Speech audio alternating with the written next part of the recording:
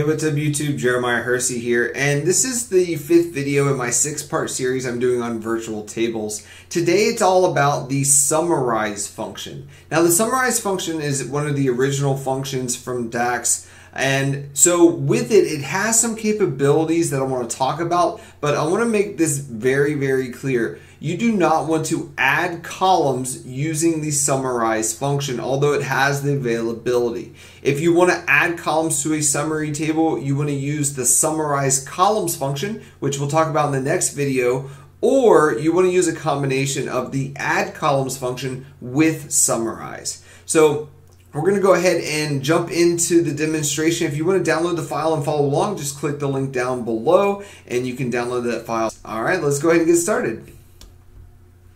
So here I am inside of the Power BI desktop, and I'm going to go ahead and create a new table here.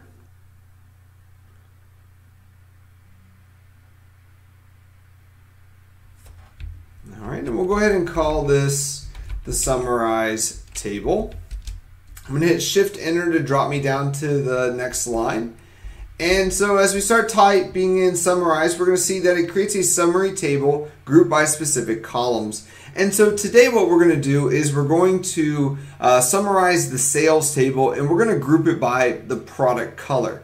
Now, we're also going to add a column just to show you it has the functionality, but you do not want to use it. I want to recommend that you use the summarize columns function if you want to add columns to a summary table, which once again we'll talk about this function here in the next video.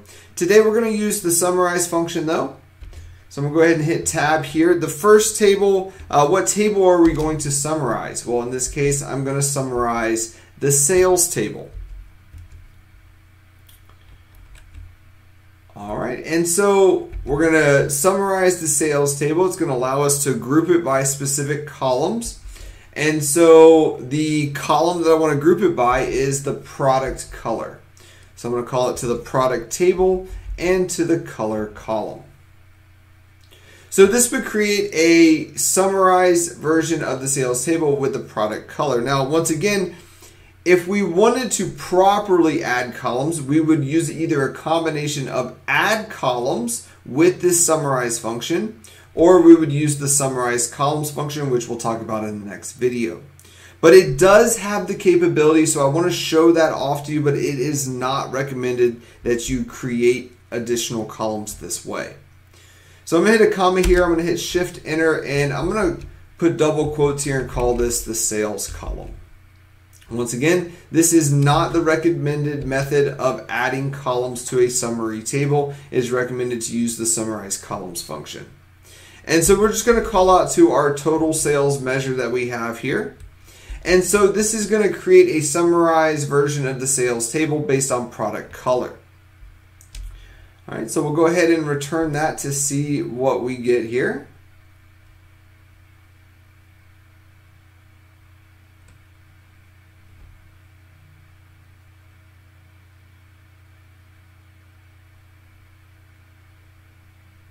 All right, and so we can now see that we have our table grouped by color. And as we talked about in the last video, we can see that the data lineage is preserved, meaning it is able to filter down that information. I'm just going to put a little note in here. This is not the recommended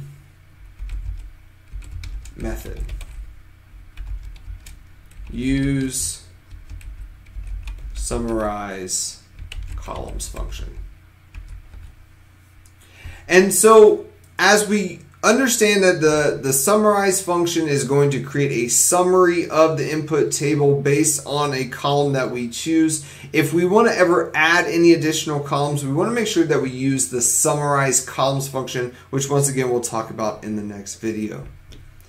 I want to thank you so much for joining me, and once again, please give this video a thumbs up and subscribe to my channel for more content, and look out for the last video in this series talking about summarize columns, which is going to show us the proper way to add columns to a summary table. Thank you so much for joining me. I'll see you in the next one.